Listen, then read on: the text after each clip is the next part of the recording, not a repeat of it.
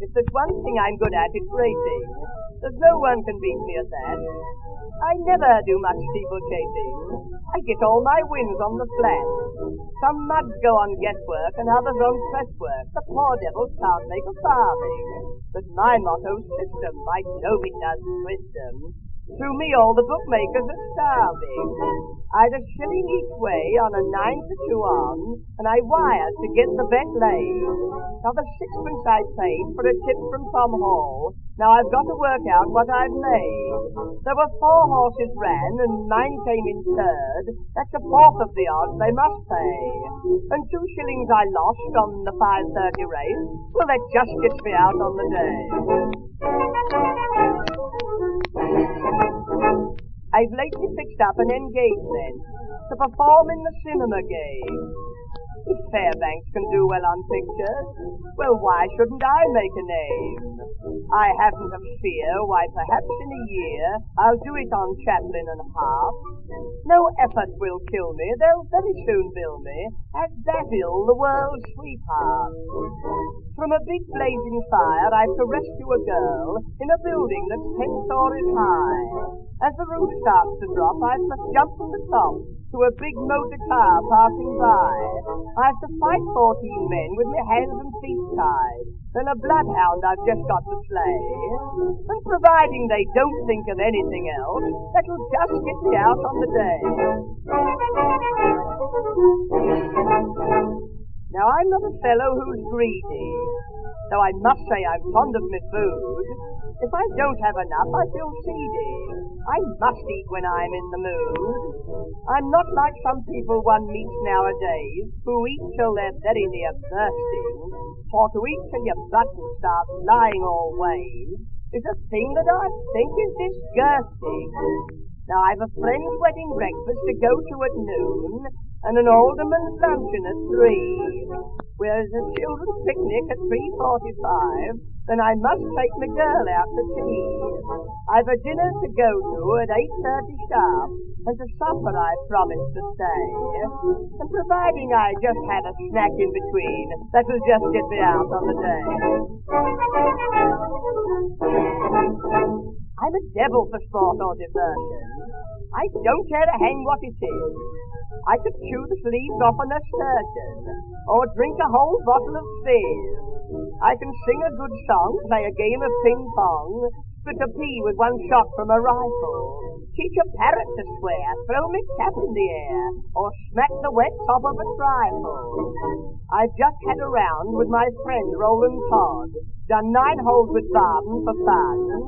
I've just beaten Inman by 2,000 up, done 10 laps at Brooklands and won. I've been kissed by the champion vamp of the world, seen a very recherché French play. So if I beat Joe Beckett at Ludo tonight, that'll just get me out on the day.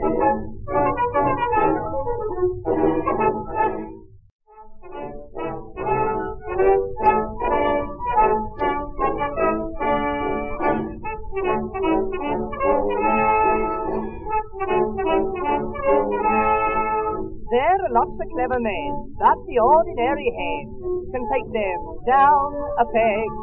Whilst they're laying down the law, the old chicken in the straw sits her down and she lays an egg, that's all. She lays us a new laid egg. But could Loyd Tate do it? Could Winston do it?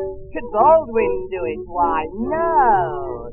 Could Ramsay Mac and the other clever men do the same as the poor old hen? The hen lays an egg, and nobody has ever said that it was wonderful or marvelous or clever, but could Loyd Tate do it? Could Winston do it?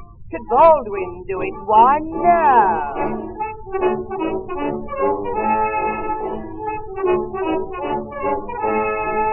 Now the ordinary cat takes pills upon the mat, without the aid of knives, and its songs upon the tiles can be heard for 30 miles, and it also has 9 lives, that's all, with perhaps 2,000 wives. But Could Loyd do it? Could Winston do it? Could Baldwin do it? Why, no. Could Peckham Rye or even Shepherd's Bush do the same as the sweet little puss? The cat leads a life that has nothing else but clover, but with his little tongue he can wash himself all over. And could Loyd George do it? Could Winston do it? Could Baldwin do it? Why, no.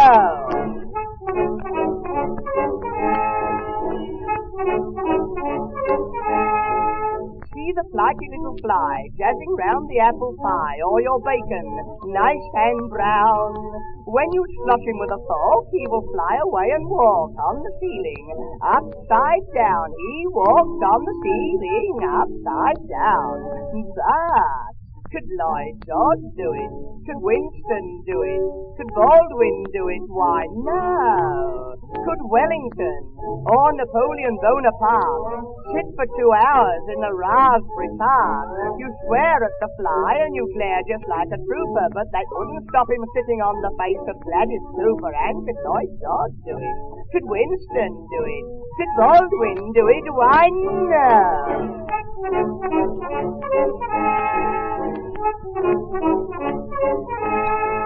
In the wilds of Africa, with his tail up, hip hurrah, the ostrich roams the dales. For a fortnight he will stand with his head stuck in the sand, and he eats horseshoes and nails, that's all, with perhaps a few zinc tails. But could Loyd George do it?